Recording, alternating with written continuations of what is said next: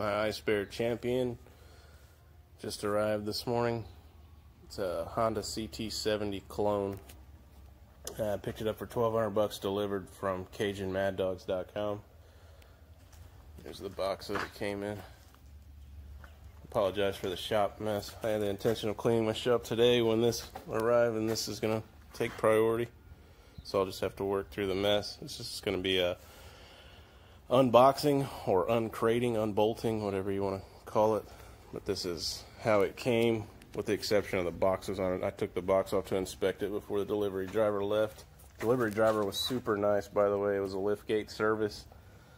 He had an electric pallet jack, and you can kind of see my driveway.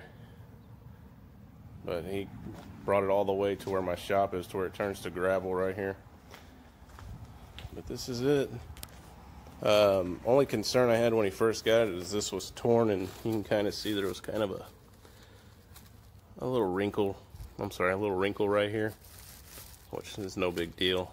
After my 225 pounds sits on it, it's going to wrinkle a lot more than that. So anyways, this is it. You could see right here, this was the other concern. The center stand was poking out of the plastic and through the box right here. Let's see if I can find it. But it's not scratched up or anything, so no worries on that.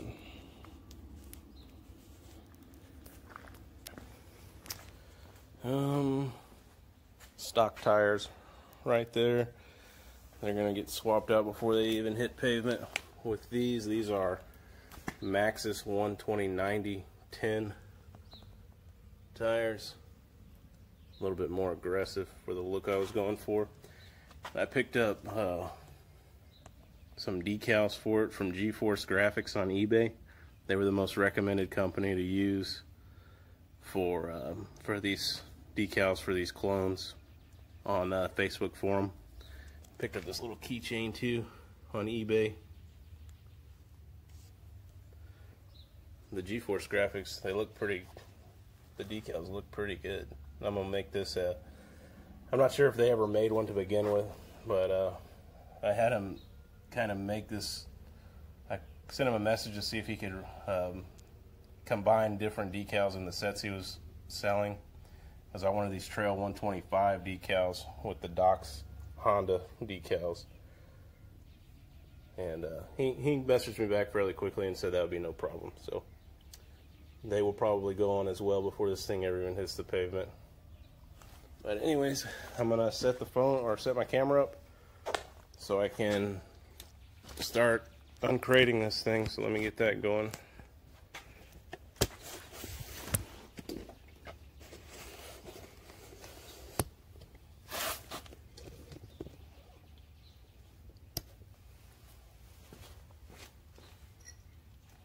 By the way,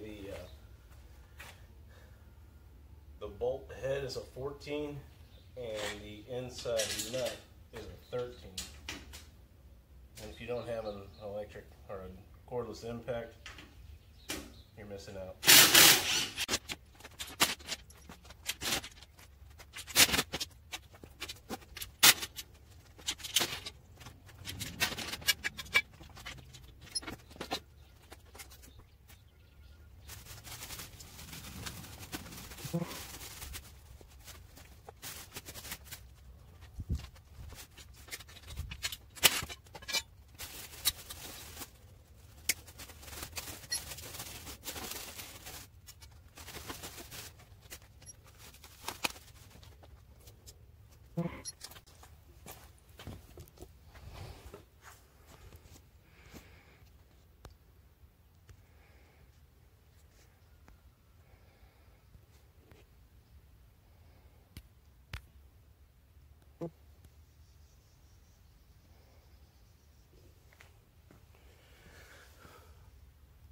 Another close-up look of it while I'm unboxing or uncrating it.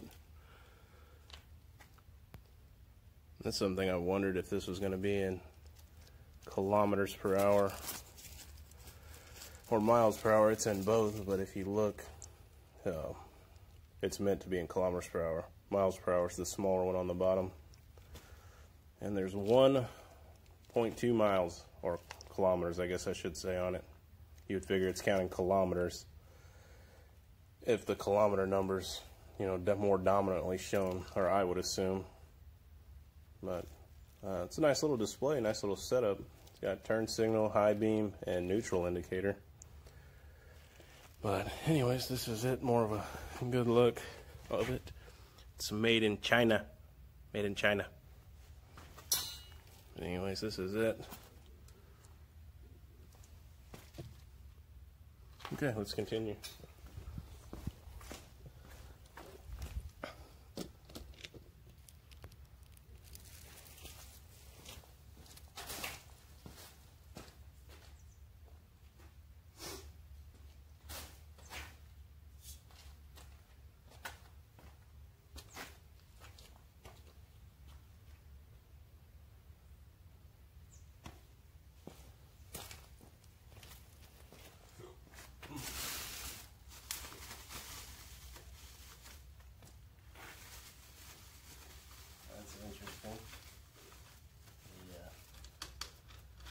Turn signal isn't even mounted in there yet. I guess so it doesn't take the risk of breaking it off. However, this other side is mounted.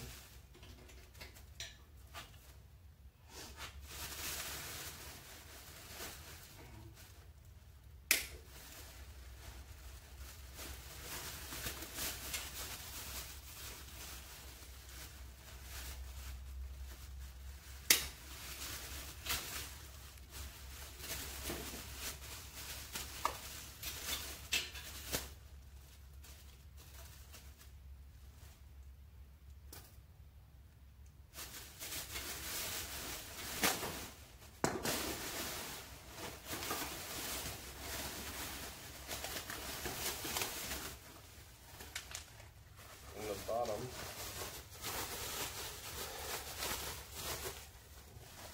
is the rear rack for it. It looks pretty nice.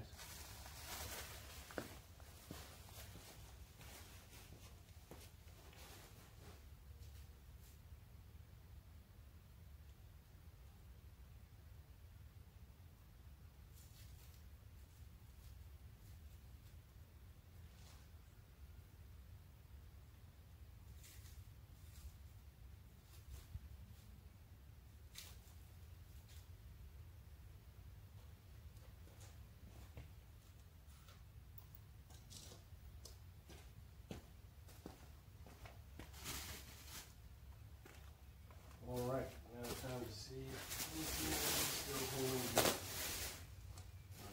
box.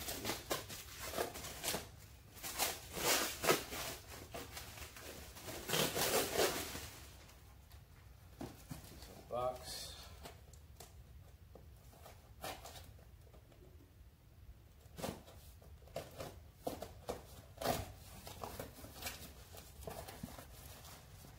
What's in the box? Shift lever,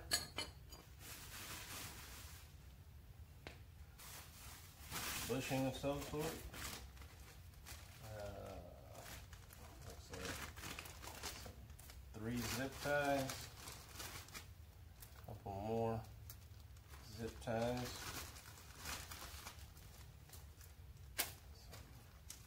some bolts and washers, 4 of those, and it looks like a rubber strap, maybe a tool bag strap.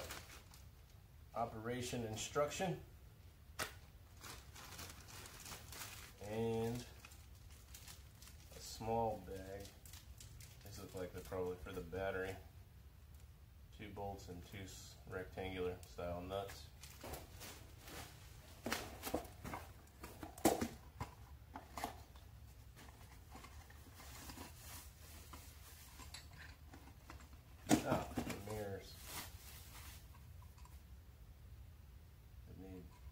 Desperate need of some Windex.